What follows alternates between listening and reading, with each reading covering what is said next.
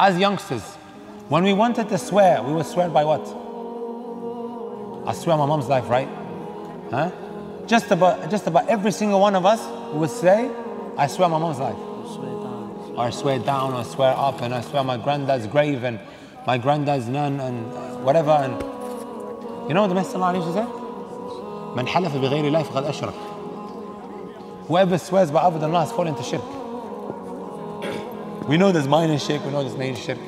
Do you know, brothers, there is one sin that if you die upon it, Allah is not going to forgive it. What is that one sin? Let me ask you guys a question. If one now commits zina with his mother, huh? And then he ends up killing her, and then he buries her alive. Not buries her, he ends up burying her. But he had a tawheed. Committed zina with his mother, ended up killing her, and then he buried her with his own hands.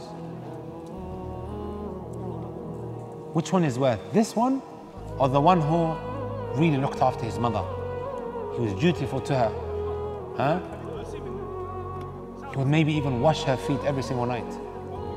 But then, he just called onto the Messenger sallallahu alaihi wasallam, "Oh Messenger of Allah, remove my difficulties." And then he died upon that. Which one is worse? The first or the second? Second.